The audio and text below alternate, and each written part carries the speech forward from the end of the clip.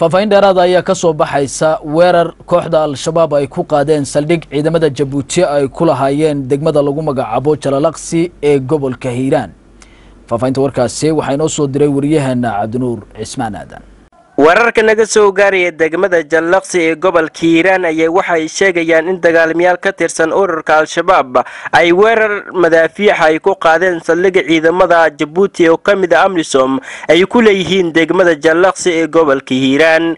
weerarkaasi oo dhaliyay khasaare dhimasho iyo dhaawac ayaa dad ku sugan degmada Jalalaqsi waxa ay sheegeen inuu ahaa mid loo adeegsaday madaafiic lagu soo tuuray saldhigga ciidamada dawladda Jabuuti ay ku leeyihiin degmada Jalalaqsi ee gobolka Hiiraan. inkastoo aan weli la ogeyn khasaaraha rasmiga ah ee ka dhashay weerarkaasi madaafiicda waxaana mas'uuliyadiisa sheegatay xarakada Al-Shabaab isla markaana ay ku dileen 5 kamid ah askarta Jabuuti kuwo kalena ay ku dhaawaceen. mas'uuliyiinta maamulka degmada Jalalaqsi iyo saraakiisha ciidamada dawladda weli intaba kama hadlin weerarkaasi madaafiicda oo Al-Shabaab ay ku qaadeen saldhigga ciidamada Jabuuti ay ku leeyihiin degmada Jalalaqsi ee gobolka Hiiraan. Cabdinuur Cismaan Aadan Carays, warbaahiyaha TV-ga SBC magaalada Beledweyne.